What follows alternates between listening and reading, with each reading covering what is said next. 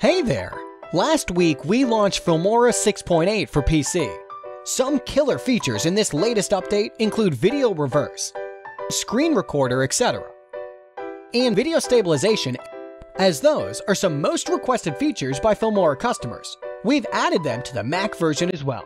Customers who've already had Filmora for Mac can get all these new features for free by updating to the latest version. Filmora 6.8 for Mac is launched today and available for you to download on filmora.wondershare.com.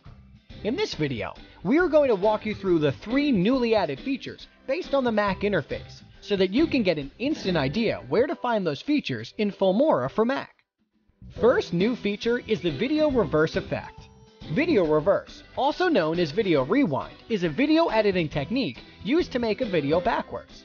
By utilizing this effect, we can create videos that are funny and look like a magic trick.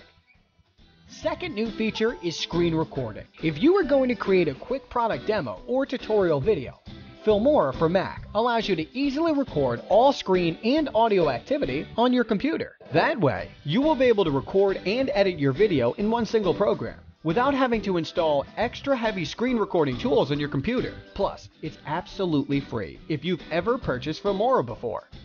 Last but not least, video stabilization.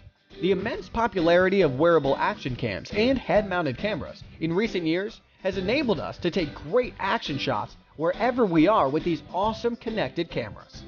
However, shaky video footage seems to be an everlasting headache for most amateur photographers. Getting smooth footage used to be the purview of professional videographers. However, the stabilization feature in Filmora can help reduce camera motion in your video so that shaky parts can be played back more smoothly. Those are the major new features in Filmora 6.8 for Mac. If you have questions updating to the latest version or how to use these new features, feel free to leave us a comment below. That's it. I hope you enjoyed this video. Subscribe to our channel to get more interesting video editing tutorials.